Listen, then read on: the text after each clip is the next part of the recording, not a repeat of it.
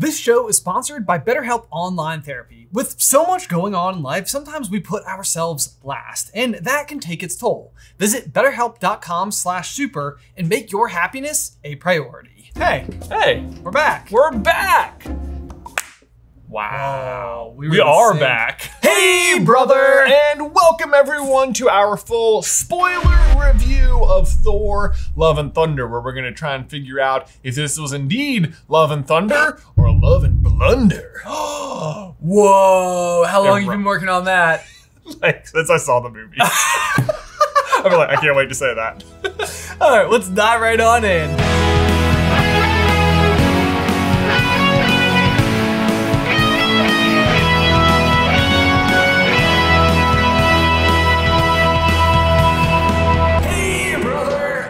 Okay, Thor, Love, and Thunder is like Taika Waititi's rom-com about 80s Thor's self-discovery. Yeah, basically. Yeah. God, I hadn't even classified it as a rom-com in my head, but you're right. I feel very like much is. I feel like almost more so than Multiverse of Madness was a horror flick. Yeah. I feel like this was a rom-com. Well, it was sort of like rom-com meets that like very 80s adventure, like cheat, like Labyrinth, Goonies sort of style, like cheat. I felt like they were not afraid to get like deep in the cheese at times. Yes. Okay. And so my absolute and immediate first thoughts as I was like kind of taking it in for the first time was I was like, man, they have not held back from just like really, like really going for it, really getting like into the humor angle of it, not taking itself too seriously. And I remember the first time that I watched Thor Ragnarok, also directed by Taika Waititi, and I remember thinking like, did they do too much? Like, is it too funny to where like it loses some of like what it needs to be in terms of like, you know, like a superhero movie or whatever. Right. And ultimately, like my relationship with Thor Ragnarok has done nothing but like gone up since I have watched it more times. Okay. Like the humor has absolutely like hit me. You know, like I think it's hysterical. Like he's a friend from work. Yeah, I love. Yeah, it's still funny. It's still funny. It is. And so as I was like wading into this movie, I was like, they are definitely, as Taika Waititi has continued to prove himself at Disney, both through, you know, the MCU projects that he's done, through the Star Wars projects that he's done, they're definitely giving him way more reign to like bring his humor and really like what you end up with is now something that probably we wouldn't have been able to call for a long time is like a Taika Waititi movie. That is exactly how I felt about it. Whereas like Thor Ragnarok was just like, we want you to direct Thor Ragnarok. And he's like, I'm going to make it really fun. And they're like, it is Thor Ragnarok. You can make it funny. And then this was almost just like, Taika, we want you to make a Taika movie. Also, Thor will be in it. Thor, yeah. That is the requirement. Right. Thor will be in it. He will need to fight some people. There will be hammers. Can you make us a Taika movie with Thor in it? With Thor in it. Yeah. And that is effectively what we got. Yeah. You know, it's like nothing was basically off limits in terms of like where the humor could or would go. Yes. And so at times it is just outright ridiculous. Yeah. However, the thing that I think that I was trying to like absolutely like give myself a little bit of like patience on is whenever you've watched a recent movie, you have recency bias, which typically means that like, you know, if you're watching all of the Marvel movies or all of the Pixar movies or anything in like a huge franchise, it's not uncommon to think that the most recent one is the best one because it's the one that you've had the most recent excitement over getting to watch for the first time. Yeah. And so I feel like my brain was like definitely like calibrating a lot with like some of this I feel like is maybe like a little bit too much. But then like at times I was like, but I also thought that about Ragnarok and now I love Ragnarok. And so there's almost a part of me that's like, I almost need, like I'm almost afraid that like the recency bias is having a very small negative effect on it versus what I think will ultimately go on to be a positive thing. I think you might be right. So you saw it yesterday. I saw it yesterday. Okay, I saw it on Saturday night. Today is Monday, so it's been a little bit longer since I saw it. Right. And I would say already a little bit of that is happening. Like when I was watching it, I was like, oh no, they went too far. They went too far past Ragnarok, and now they're I don't know.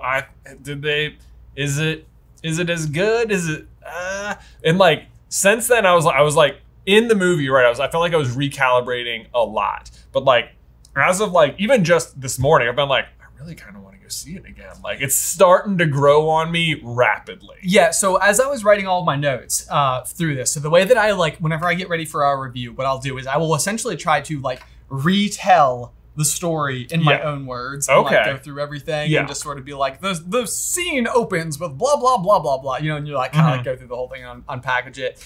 And I definitely agree. Like, I definitely think that I was like, man, this is like, there's like a lot of fun stuff in here. Like, I can't wait to see this again. I want to revisit this again.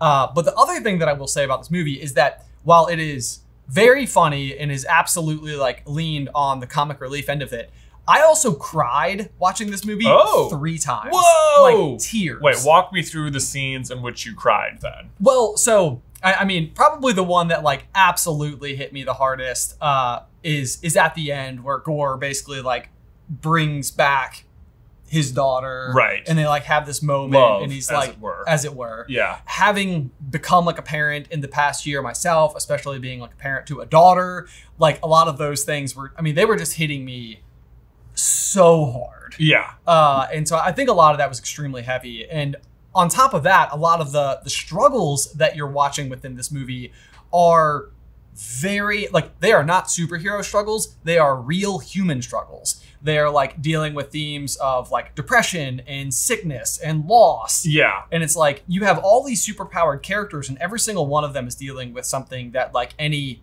mortal human, anybody watching this video could have struggled with themselves. Yeah, for sure. And so that was, I think, part of like, as I was watching it play out, I was almost like, some of this stuff is so real that it almost feels like the only way that you can get within 10 feet of some of these topics in the way that they are is by balancing it so much with the humor on the other end of the spectrum. I think specifically Jane, Thor, Valkyrie, and then Gore all are sort of dealing with this like lost love situation in some capacity. Yes. Whether it's like Valkyrie and her loss of like her like sisterhood, Thor and Jane over the lost love of each other, and then Gore over like his daughter. So it's like it's a lot of different kinds of love floating out around there, but all of them are like feel completely lost and like they have nothing to feel without like the love in their life. They've all sort of decided like that's the better way to be,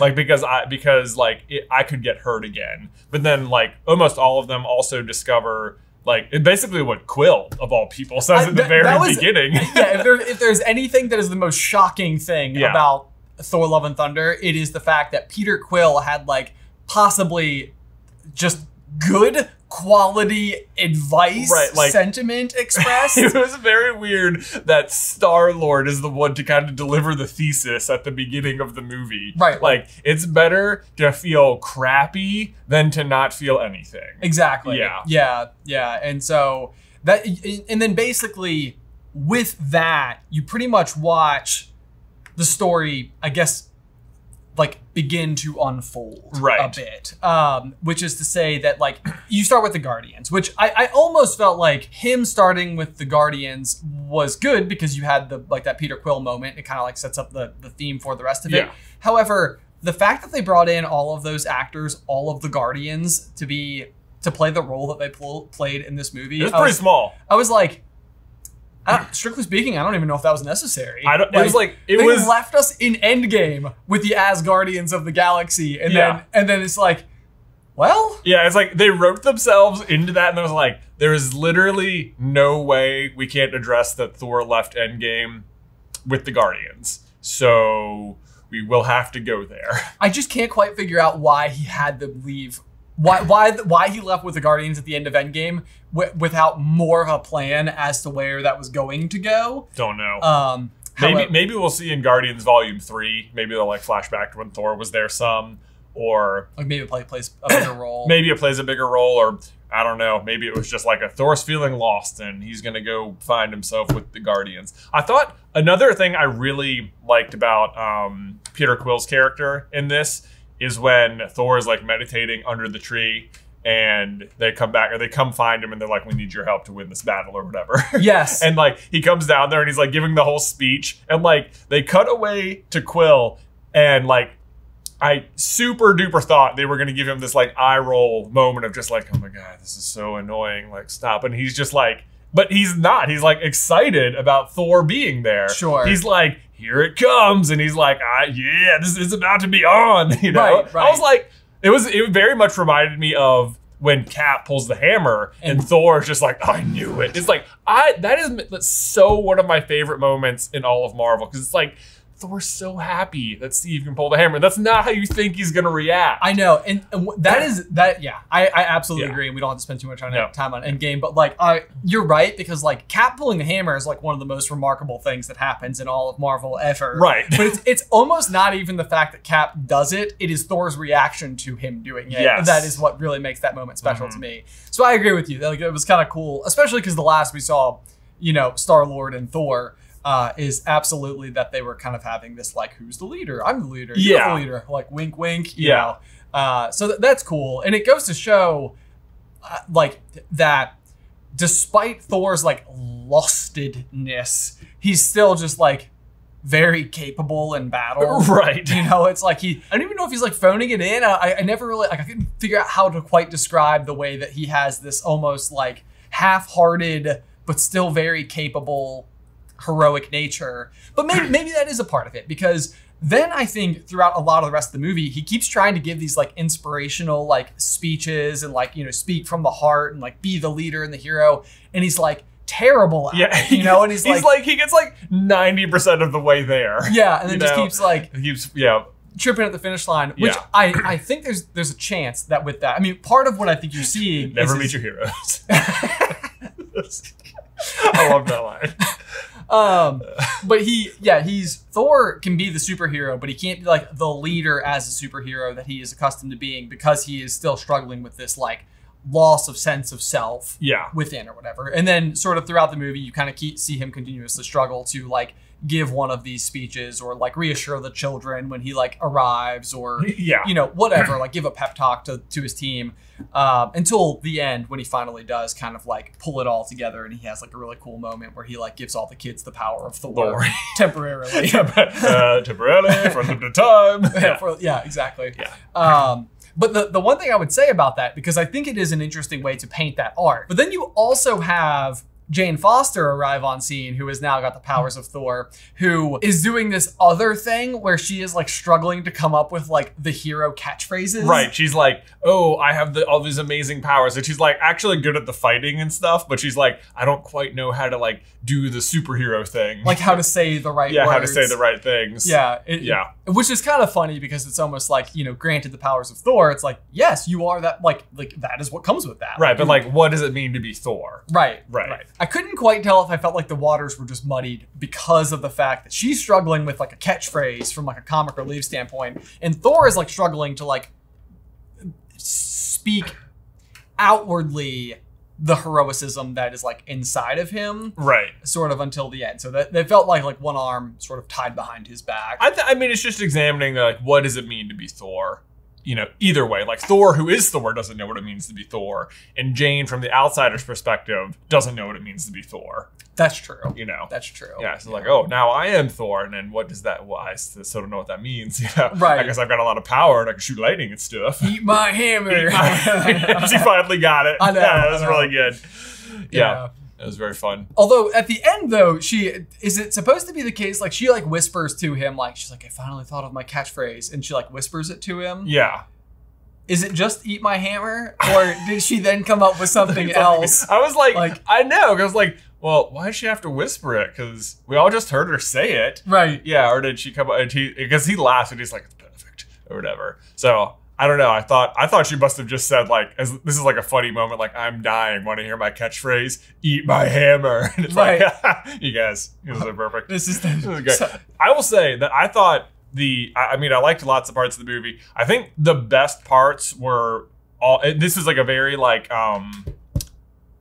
Newton Tina situation, Where I feel like the best part of the Fantastic Beasts movies is just when Newt and Tina are on screen together. And I felt like this very same thing was true with Thor and Jane. It was like the best parts are just when they're talking. Right. Yes. Yeah. I would definitely agree with that. And I do think, again, you've got two characters who are both having like their own struggles, and they both, I was glad that it wasn't the case that they had it so that Jane was sort of like aloof towards Thor. Like it almost seemed like they both wanted the relationship back. Yeah. But it was almost like they were both like a little bit too hesitant to like move in on that thought for a while.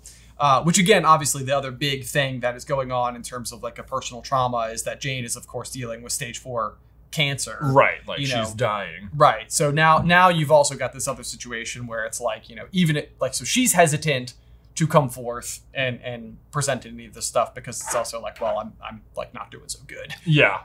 Yeah, no, I definitely agree. I think that their relationship, the way that they were sort of like working through everything was like adorable and fun and cute. One of the things about that though is that I couldn't tell if it was distracting that Thor was also having like a mourning or this jealousy about Mjolnir. Mm-hmm. Did you have that feeling at all? Like Jane returns and it's like he's supposed to love Jane. It's like he's like what he's really struggling with is Mjolnir. Like it was I thought it was very funny the way they made the hammers act like scorned lovers or something. Yes. And like Stormbreaker keeps like creeping up on it like, hey bro, I'm still right here. Right. Yes. I was like, they just never have given the hammers themselves that much personality before, and it felt like part of it seemed like I didn't love the fact that because Thor felt jealous over Mjolnir, like all of a sudden Stormbreaker's Bifrost ability needed like this goat boat situation to move around. It's like, I get why you're doing that so we can have some like cool rides on the boat and we can use the goats and it's fun, it's fine. Whatever, I just don't feel like that's how the hammers would actually act. Sure. It felt like they went to extraordinary lengths to find a way to make sure that the goats were pulling the swinging ship from amusement park Asgard. Yeah. What did you think of the goats? I actually thought the goats were annoying. Yeah. I was walking out of the theater and I was listening to the family in front of me, which had some children in it, and they were talking with each other and they're like, what was your favorite part? And like one of the kids was like, everything with the goats. And I was like, this is totally one of those things where it could just be that like it's a lighter version of comedy or something, or comic relief. It was a lot of goat screaming. Well, like, yeah, it's to me, it's like the goat screaming, I think by the end, it's kind of won me over. It's like, okay, it's funny. But like, it took a while for it to get there because like the screaming goat thing is very much like a 2005 internet meme. Yeah. It felt like for a second, I was like, it felt like when you're watching Ralph Breaks the Internet or whatever, and Ralph is going viral and making all these like old memes, and it's like, oh yeah, I remember all those old memes. And it's like, but those are really old and probably wouldn't actually make someone go viral today. Sure. Like, yeah. So it's like, are you just leaning on the fact that people will remember the goats and be like, oh yeah, screaming goat memes, or does it feel dated, or is it like, no, goats were funny in 2005. Everyone forgot about it. Now I'm bringing it back. And I don't know what the answer is. I mean, that's fine. But the other thing, too, about this, though, is that you're talking about a film that has obvious, extremely, like, deep 80s references. Yeah. And then, like, the goat thing is again, it's like a 2005 meme. So it's like, it almost doesn't even fit with the like, other time-based setting of the film. That's true too, right? It's kind of like it's like if this was supposed to be like from the early 2000s, it's like that's a perfect thing to include, right? But that's not the vibe that it has otherwise. It's all otherwise through and through. Yeah, 80s stuff, which I felt like this is okay. I had this not problem. I had this concern with Multiverse of Madness, where at times feels like such a tribute to the horror genre.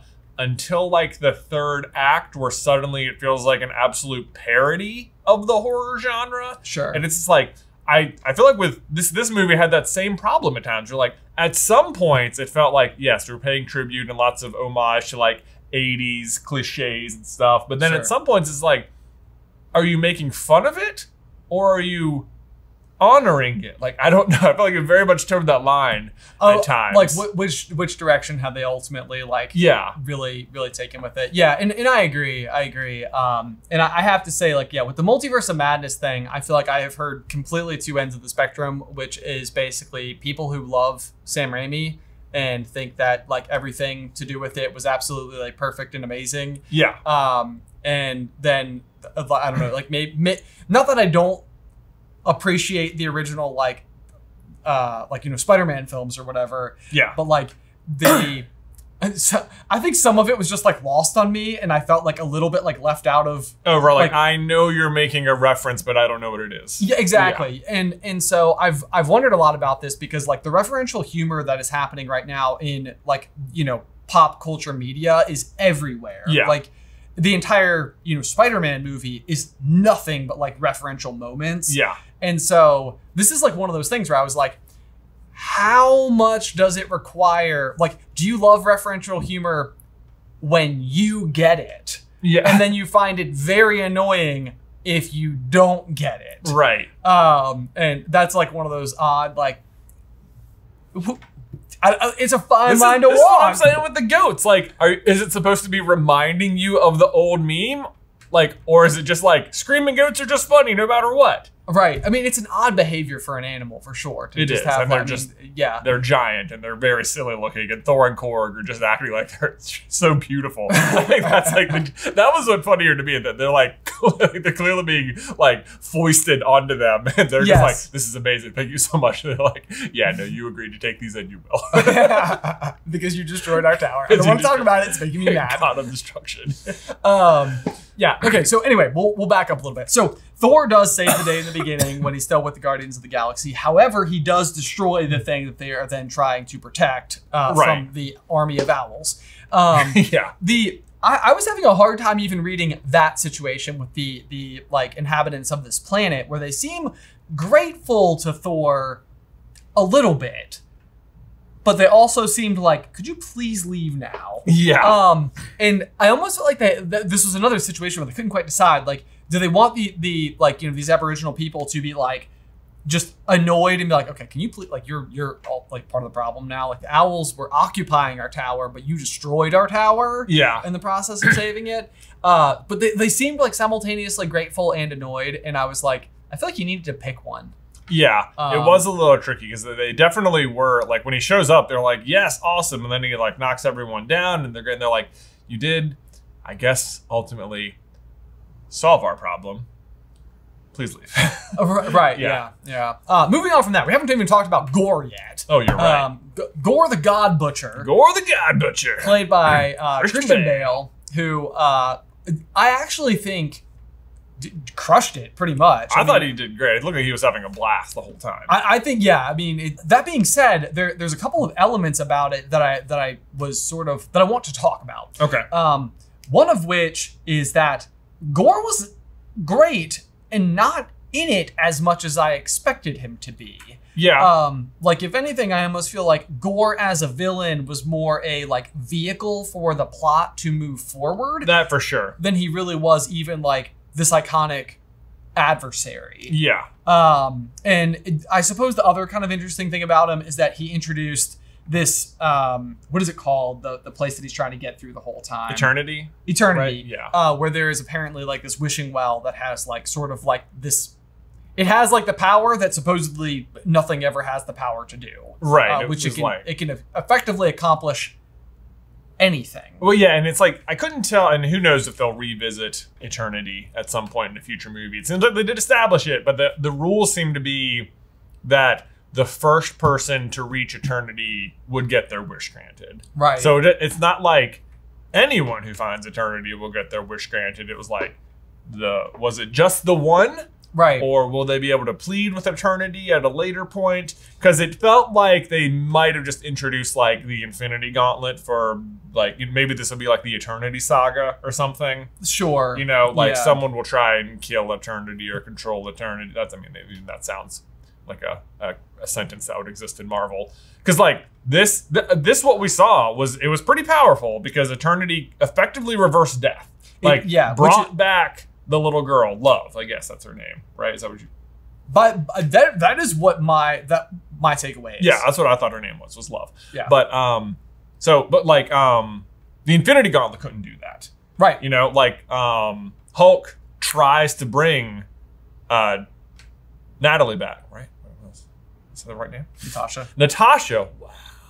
Natasha back. Wow. Natalie Rushman. It's the Iron Man 2 one. Look at that. You were just making a reference. Making a reference to him, y'all. Yeah. Natasha tries to bring Natasha back and it doesn't work. Right. So like that, even with otherwise the most powerful thing in the, I don't know, multiverse, they couldn't do it. But this being could bring someone back to life. And I would say that this is a trope that goes far beyond the MCU. I mean, like even like within like the Harry Potter world, it's like the Resurrection Stone. It's like it can sort of bring back death, not really, but like kind of. Yeah, but not really. Not really. It's like this is like the ultimate limitation of all things, all the time, and always. Genie and Aladdin can't bring back the dead. Right. I can't bring people back from the dead. It's not a pretty picture. I don't like doing it. Over and over and over again, this is like the big no-no wish that can be granted, and yet Eternity can do it. And so what's kind of shocking about that though too is that in the end that's what we see it do, but the other option was to basically like eliminate all gods. And it was fascinating to me how I was actually like, I respected that Gore's wish felt just as unlikely as eliminating all gods. Yeah. Bringing back one little girl from the dead seemed like, whoa, like that's power. Yeah. Like it was an odd way to demonstrate power to me, but it hit me. I felt like I felt it. Yeah. I understood like what that meant about like this entity is like, okay, this is like the cheat code. Yeah. To all things. Well, so the other weird thing about Gore throughout the movie as like a villain is that he had like this weird irony about his like motivations or whatever. Okay. Because on the one hand, like they go and visit Omnipotent City or whatever, and Gore is just basically right. The gods are awful. They are the irony is that like he is like gaining notoriety by killing some of the gods. Like that's what gets Thor's attention, right? But the weird thing is the ones he kills were actually the ones who were doing their job for the most part. All the ones who aren't doing their job are hiding in the city. Right. Those are the ones he actually wants to kill. The ones he's killing are the ones who aren't skirting their responsibilities. Right.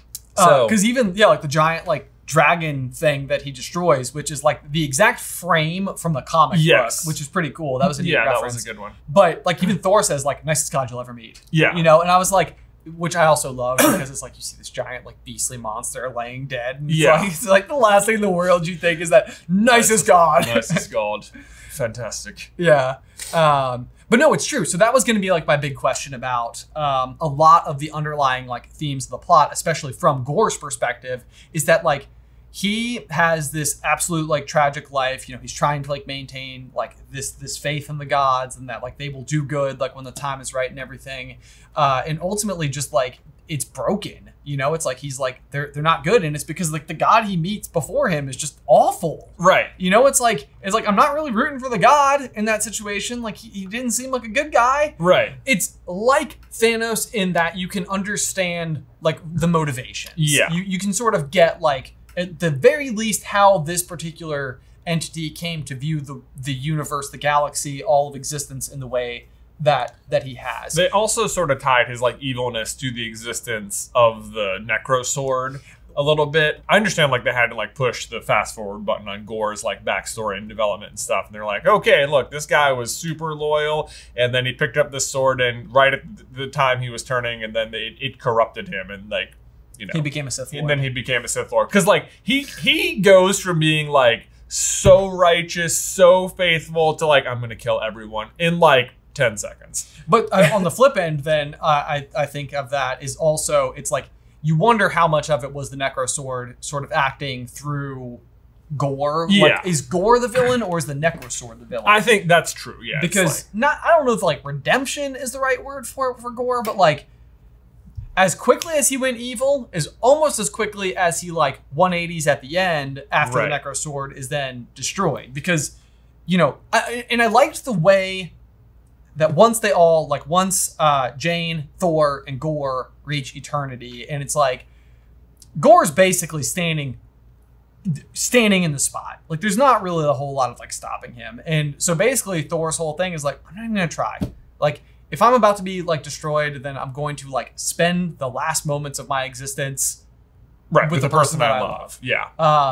And I thought that was an incredibly unique and sweet way to have like a hero land his finishing blow, so to speak, because it was through inaction, so to speak. It was also interesting that like Gore has done all of this to like kill all the gods, get rid of all of them or whatever. But then he gets to eternity and he's like kneeling before eternity. Oh, sure. Like he's still treating eternity as if it's like a god. Right. Which I guess I mean. So maybe from his perspective, what really happened was the gods were then humanized and eternity became the new. Sure, right. So like you wanted to kill all the gods, but you were still like trying to reach one in a sense. Yeah. It was more of like a cosmic entity rather, or maybe more than like a god. I don't know. Marvel plays fast and loose with the term god for sure. They absolutely do. Yeah. Even or cosmic entity for that matter. Yeah, I mean, right. You've got Eternals, and then who created the Eternals? What are those are like the... Oh gosh, yeah. What are they? The Celestials. The Celestials. Yeah, who were at Omnipotent City. Right, yeah. So they're there, and then you've got all the occupants of Omnipotent City, and then you've got... Was that... Oh man, I'm sorry, I just realized. There was like this big golden dragon thing at Omnipotent City. I'm suddenly wondering if that was going to be like a Shang-Chi Easter egg sort of thing. It does feel like it does feel that way. Sudden. Yeah. Okay. I wondered about the gold dragon. Yeah, I was like, they got a nice glamour shot of that. Also, the little bow, the god of dumplings. That was adorable. That was adorable. That was adorable. Yeah. That was pretty great.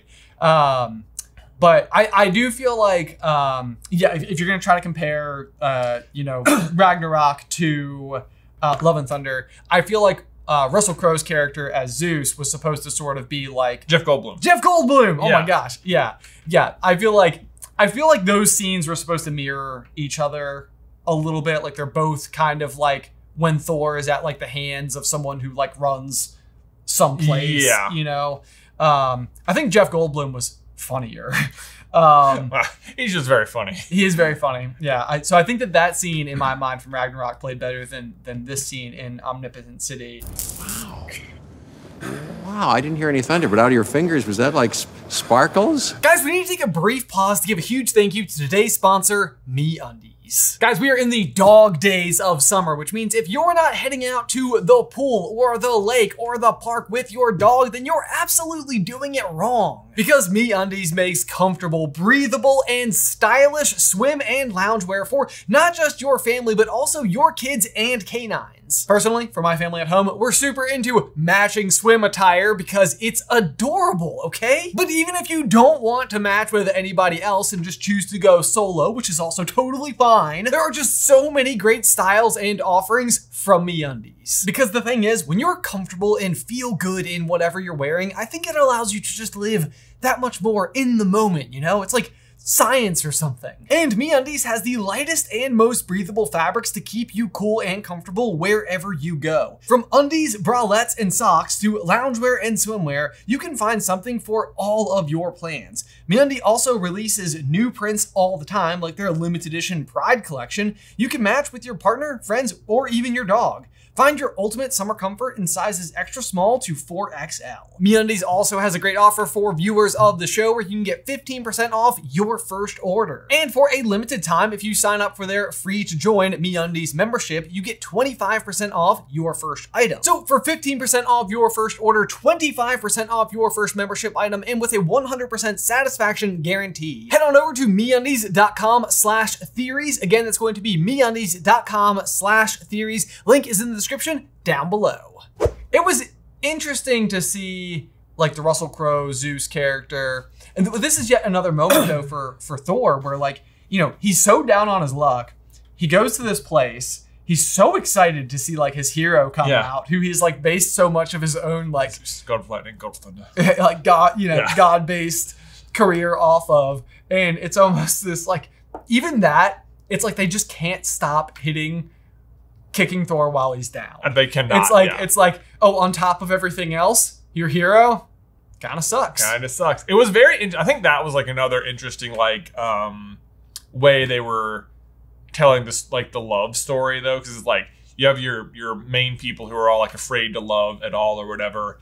And then you have these, like all the gods at Omnipotent City where they are all like on a very one-sided journey of love, where it's like they are loved by thousands and millions of people across the galaxy just for being gods, but they do not love their subjects at all. And it's like, and it's obviously this is what's corrupted them, and this is sort of what's making Gore right about most of you. Right. Yeah. So, but I mean that starts to paint though the question of like what is the underlying theme of like the whole film? It feels like it was very much like a love conquers all sort of situation, doesn't it? I mean that is absolutely where it goes. Yeah. Is like a very like love. Yeah. Is like that is like the most important. That is the most powerful. Yeah. But yeah, I think that was like one of the big things that I was kind of struggling with, was sort of like, I don't know what Thor's relationship with the rest of the gods is like, which then, if you want to like fast forward to what I thought was one of the most spectacular moments of the entire movie. The mid-credit scene? The mid-credit scene. Best mid-credit scene we have seen in a Marvel movie in Phase 4, bar none. Oh, bar none. Just bar none. Bar none. Yeah, if you're gonna say, I thought you were gonna say in all of Marvel. I mean, I was like, I probably could have even been on board with that. Yeah. You know, but like Phase 4 for sure. Phase 4 for sure. No doubt about it. So, if you know us, you know that we love Ted Lasso. Yes. And in case you didn't know who is playing Hercules, it is none other than Roy Kent. Roy Kent! Oh my gosh. I was like, I like almost yelled in the theater. I was like, oh! No, they like surprised me so much. No one spoiled that for me. Sorry if we just spoiled it for you. You knew this was a spoiler review. Oh my gosh. I mean, just absolute perfect casting and timing on the Hercules there with Roy Kent. Because like, I've known that Hercules is a character in Marvel, in like the comics for a long time, but I've just been very uninterested in that character joining the MCU. Like, yeah, we already have Thor. I don't really care, whatever. Right. But like they gave us Roy Kent, and just like right in the middle of season 2 and 3 of Ted Lasso, and it's just like you have timed this perfectly. This star cannot be shining brighter, and it's like, and you know that's exactly how he's gonna act. Too. It's just going to be exactly the same, and that's what you're going to get. And I was just like, I'm excited now. I'm excited. I was extremely excited. I'm so excited for like that actor as well to have been given this role. But so this is why I brought that up specifically. For one, I loved it. For two, it definitely seems like we're going to have like a Thor versus Hercules saga story movie something at some point in time, and the question there will be like what is Thor's position ideologically speaking as it now pertains to like his relationship with the rest of the gods. Seems like they're going to be pretty upset with him. It definitely seems like they're going to be pretty upset with him, you know, after he effectively almost killed Zeus. I mean, yeah, boy, in front of all of them. They had 2 pretty big fake out deaths right there in a row with Korg and Zeus. Yes, yeah, that's true. So that's like one of the big things that I was kind of wondering about, because Gore's whole thing, the villain of this movie, is he's trying to kill the other gods, and it absolutely seems like the baton is just going to be passed to Thor to now be facing down the gods. It just seems, I would have to imagine that the sort of the trajectory they're on is that Thor will become sort of the new, like, he's not king of Asgard, that'll be Valkyrie, but he'll be king of the gods. He might be king of the gods, so he might become like the new Zeus. Right, yeah. Basically, at some point or another. I have a feeling that the Hercules-Thor fight will be very Civil War as well. It's just like, because Hercules is, I think, traditionally a hero in Marvel. So whilst they will have an epic fight, I am also sure that eventually they will be on the same side. They'll be buddies. They'll be total buds. That's and you'll great. get to see some real Roy Kent, Chris Hemsworth. Yeah, and so here's the other thing too, though, is you've got you've got Roy Kent from Ted Lasso, and then in the Spider-Man No Way Home end credit scene, you also had Danny Rojas. Yes. But who possibly is going to be infected by a symbiote? Oh yeah, is he going to be the the MCU Venom? Will he be the MCU Venom? Oh man, which would be fascinating. That would be fascinating. So now I'm also just like, is Jason Sudeikis going to show up as an MCU character? Where's Jamie Tart, Ben? He's going to get punched by Hercules. He's going to. Oh my god, that nothing could make me happier than if they cast. I wish I knew the actors' names. Whoever plays Jamie Tart in MCU for Hercules to punch in the face. That would be amazing. Although it'd be referential humor. It would be referential humor, but it would be the sort of thing where they could pull it off where, like, if you know, that's amazing. And if you don't, like, whatever, you just punch some pretty boy. Yeah, well, yeah. I mean, there's that. But that is the question. That is, like, what I want to know from everybody is sort of, like, the referential humor thing right now, I feel like it is on the narrowest of lines. It's like, it's either working for you or it's driving you crazy. And I swear, I think that I have talked to so many people who the things that they love about these specific movies are the referential humor moments that they get. And then the moments that they hate are the referential moments that they didn't get. It's either positive payoff or it isn't. And it's such a complicated thing. I know. And I don't know why this movie in particular just got me to the point where I was like, we need to make a decision about this. Like, we need to know how we going to handle referential humor going forward, because I think because this one relied so much on like a little bit of like your knowledge of like 80s movies, whereas like you didn't necessarily, like, maybe with Multiverse of Madness, you didn't necessarily need to know a ton about every horror movie ever made, just that like this is a horror movie. Sure. Kind of. I mean, there was some like very specific Sam Raimi stuff in there as well. By the way, the actor who plays Roy Kent is called Brett Goldstein. Brett Goldstein. Yeah. And then just so we're there, Jamie Tart is Phil Dunster. Yeah. There we go. They can also include. That would be great. Also, Hannah Waddingham would be a great MCU character. She could be anything. She could be anything. She basically is already a god. Already a god. All right. I'm all for it. Just give me everyone from Ted Lasso in the MCU, and we're set. We're happy. I'm happy. They can even just be themselves again. Ted Lasso could just be Ted Lasso in the MCU. It'd be fine. Can you imagine if that came out? Ted Lasso is just actually in the MCU. That would be shocking. Just aside from everything else. Right. Okay, so 87 deviations past that. We can also bring ourselves to the end credit scene, where we see Jane Foster arrive in Valhalla. Yep. Something that they went to great lengths, I felt like, in the movie to talk about like the specific terms under which you enter Valhalla through. Right, you have to die in battle or whatever. Yeah, those were another, like, some of those moments where I was like, this feels like it didn't need to be done. Also, did they recast Lady Civ? Oh, I don't know. It seemed like they kept her face covered. I couldn't tell if that was like we need it to be her, but like the actress didn't want to come back or something. I don't know. Anyway, okay, not the point. Anyway, so we see that Jane Foster does arrive in Valhalla to be greeted by Heimdall. And you're like, whoa, that's amazing. Like, for one, she was like a mortal being like 3 days ago, and now she is in like Norse heaven. Yeah, effectively. Good for her. Very exciting stuff. And then Heimdall being back is super exciting because, Idris Elba. Love it. Right. The real question it creates is like, they didn't show us Jane and Heimdall in Valhalla because they're not going to be important in some way. Right.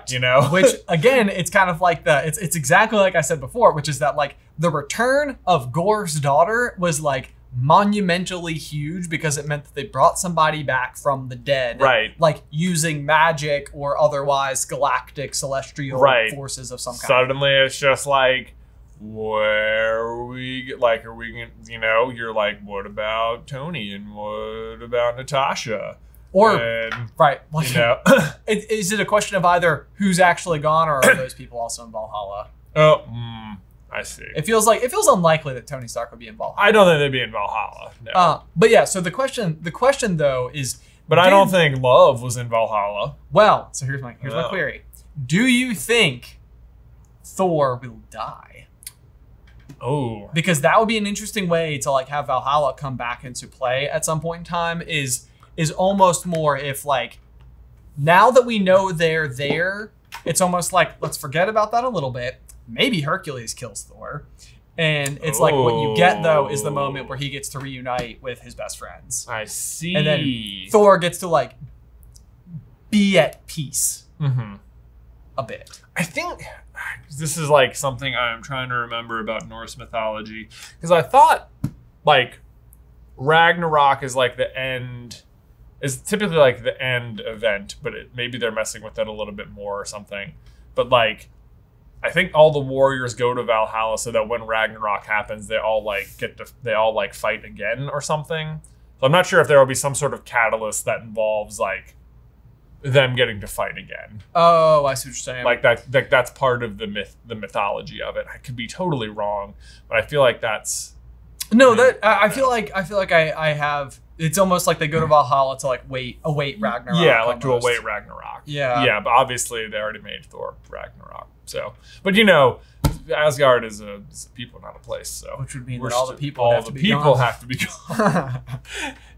Who's to say? That would be quite an early victory though. If like Hercules kills Thor, I can see something that'd be crazy. Yeah, that'd be pretty unbelievable. Yeah. And then I suppose the other big question would be that like with the idea that now Thor will be returning, with a sidekick, is sort of like what will her identity become? Because they sort of show like in her reflection though, it's like she has that sort of like star filled by like, is love really love alive again, or is it just like is it like eternity walking around as like an actual embodiment of okay, you that's know, an interesting thought, because she had powers all of a sudden too. She did, yeah. It's not like she can't, because I didn't get the feel. I mean, who knows? But I didn't get the feeling that when she was dying in Gore's arms in the desert, that she was also a superpowered being with like laser eyes and stuff. Well, if she can wield Stormbreaker, then maybe. Do powers come with wielding Stormbreaker? Maybe not. But she wasn't holding the hammer when she shot the eyes or anything. Okay. And I don't think they've established that you have to be worthy to wield Stormbreaker. Right. No, it doesn't seem like that's been as much of a problem. Okay. Well, yeah. So I mean, I think that'll be a very curious direction to see that go, and it's just another like sort of inclusion of a younger character who I feel like has got to be orienting towards Young Avengers. Young Avengers in some capacity. Yeah, they got Miss Marvel going on. They got young Hawkeye and Yelena and all these other characters out there. Right. Yeah. I mean, even Peter Parker is like young guy, young kid. Yeah. Young kid. I mean, so there's definitely, you're right. They could totally do Peter Parker as the leader of Young Avengers. Yeah. Because like also, well, no one knows who Peter is anymore, so he'd have super secret identity again. That's true. Yeah. Kind of useful. Kind of useful, indeed. Little frustrating. Yeah. But that is the Spider-Man way. Anyway, is there anything else we didn't touch on? I wanted to. Maybe we sort of flirted around it, but I think it's just been interesting. As of this movie, like the direction it feels like they're going with the Phase 4 movies, okay, more or less, because it seems like the past they were doing like, okay, we're gonna have like a Marvel movie, but in this genre kind of thing. Like they maybe almost taking it like one step further to where it's like it's not like a genre movie. It's like we're just letting the directors have like free reign over whatever they're doing, but with this character. Like it reminded me a lot of what maybe Star Wars tried to do, like with The Force Awakens and then The Last Jedi, where it's like so many people love The Last Jedi. It's like their favorite Star Wars movie ever, and so many people hate it. It's like the most divisive one ever. And it's like, I think, this is just my personal theory, but like at the end of the day, I think what it is that like The Last Jedi is just like a really awesome Rian Johnson movie, right? That because it is under the Star Wars umbrella is a Star Wars movie. But it's off-putting because it is stylistically different and it is in the middle of this otherwise very well-established universe, and it feels so different from The Force Awakens. And it's like, is it a good standalone movie? Yes. Like, is it a Star Wars movie? Like, only kinda, Sure. And I think it's like, and I think Marvel, on the other hand, is able to get away with this in a way that Star Wars was not, because Marvel, like, they're not, a lot of the things they're doing in Phase 4 are brand new characters without like established styles. And they're allowing them to exist for the most part within their own small little pocket of like time and space, with their own little pocket of like, enemies and villains. And it's like the problem with Star Wars is that like you've got the First Order and Palpatine. And it's like, there's no other way to like get away from it. It's like every story always revolves around the Rebel Alliance versus the Empire, or the Resistance versus the First Order. Right. You know, like the Jedis are fighting the Sith. Like, they're so interconnected. It's all of Star Wars is like the same big story. It's all, you know, whereas you get elements with the MCU from each story. Like the characters can exit their stories and come together for like the team up, but like their individual standalone stories still work well on their own. Right. And maybe I think like what they have to do, what the MCU has to do, is that everybody was getting tired of origin stories. Well, they're getting tired of origin stories, and it felt like maybe like also like towards the end of Phase 3, like Marvel, like I mean, like they had their own like developed like almost style. Like this is a Marvel movie, and I know what to expect. But the problem is Star Wars makes like 3 movies every 20 years or something, and Marvel makes like 3 movies every month or something. You know, it feels like they churn out so many that it's like easy to start feeling like, okay, I've seen it. Like it's new characters, but it's kind of the same. It's kind of the same thing. So it's like, yeah, you switch the genres, but it's still sort of the same thing. So it's like, on the one hand, how do you break that trend? And this seems to be like what they've decided to do, is give way more artistic freedom to the directors. But like, it seems like the pros and cons of it are like, beforehand, like guaranteed, every Marvel movie was going to fall somewhere nicely between like a 7 and a 9. You're going to like it. You're going to walk out of the theater and be like, yay, Marvel. I did a Marvel, yay. Whereas now I feel like what they're doing is like the range of your enjoyment is all the way from just 1 to 10 now. And it's just like, you have the opportunity to walk out of any Marvel movie as your new favorite movie. Right. Because it hit you square in the exactly what you wanted. Right. But at the same time, it can hit you way on the other end too. Right, yeah. It's maybe like every Marvel movie before was vanilla, and now every movie is like some wacky flavor. Right. And it's like, it's either your favorite flavor ever or you hate it. Right. Like, not everyone likes pistachio ice cream, but some people won't eat anything else. Right. You know? Exactly. Yeah. And so what's interesting about that though is like, even like when we were talking just briefly about like Phase 4 in The Office here, is that everybody has a different favorite movie from Phase 4. Yeah. Except in maybe I think me and you like this is like Spider-Man, or that was the one me and you both said was the best thus far. And I feel like Spider-Man though is the one that felt the most like just a regular Marvel. It's like this I feel like they were like putting a bubble around Spider-Man, like Spider-Man will make the Marvel movies, and it'll be the Marvel style Marvel movies with Spider-Man. Right. And like that's what we're gonna do. Right, yeah. But then these other characters, this is our main guy, okay? Peter Parker will die at the end of Phase 6. He will be the next Tony Stark. Do you think he'll snap? I don't think he'll snap. He'll probably just like become eternity for a couple seconds or something. I don't know. Probably. Yeah, something cool. Something like that. Anyway, yeah. So that being said, though, we need to tell them how we felt about this movie. Yeah.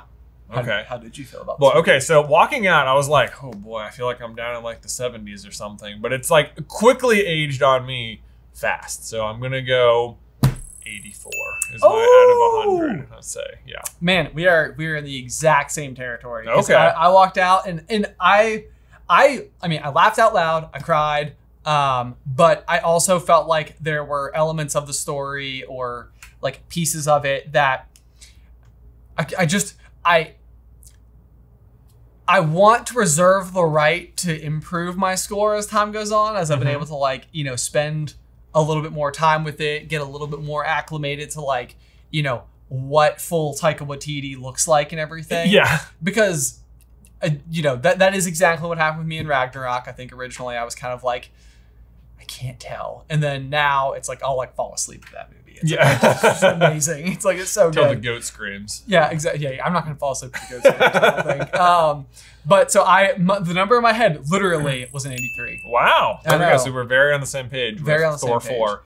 But I do want to go see it again. Is the other thing too that I will say. So yeah, it does have the rewatchability. Like I do want to watch it again in a way that I didn't feel maybe after like Doctor Strange. Sure. Although certainly Spider-Man, I did rewatch that and it was awesome again. Let me tell you what, Spider-Man, still awesome. Yeah, definitely the best Phase 4 movie thus far. Yeah. But see, this is the other thing is that like I feel like because they can do all these like wacky, they're trying like these very different like styles with everything. I feel like that was a real reason like Shang-Chi was able to like super shine through because like Marvel movies at their core will always have like fight scenes and stuff. And like the genre they went with there was like Kung Fu movie, which is just naturally a fighting. It's about fighting. Right. It was like, that works really well right there. It was also just a good movie. But it was a good movie. It was good. Okay. I would say Shang-Chi is up there for it was pretty good. I'll say this is I just got this joke like 3 days later and I felt so stupid for it. All right, so at the end, Korg reveals that like he's like reformed himself and he's like holding hands with like making a little Korg baby or whatever. Yes. Right? With what's the guy's name? Right? No, it was Dwayne. Dwayne, the Rock monster. No, I was like, I totally misheard. I thought it was Brain. I was like, Dwayne the Rock. Yeah, like that is absolutely what they were going for there. That is amazing. Yeah, that is amazing. Mm-hmm. Can we just talk about Korg for 1 second? Okay, let's talk about Korg. Like, okay, because the Korg, I could not figure out how I felt about the Korg face mask. Yeah, kind of like continuing with them for the rest of the story. It was a little silly. It was a little silly. Yeah. It was a little silly. Hey guys.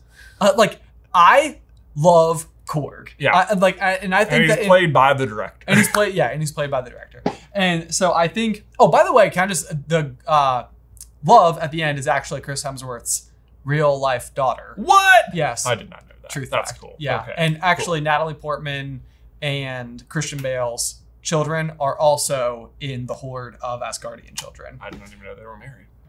No, not there. Not there. No, I'm sorry. Okay. They're not married. Okay. They have their own children. My mind is being blown right now. That would be shocking. Sorry. Natalie Portman's children and Christian Bale's children are in the Asgardian. Okay. Yes. And the little boy that is Thor running through the woods in the beginning is also Chris Hemsworth's son. Wow. Yeah. Lots of very fun stuff. I know. There were like lots of like little neat nods there.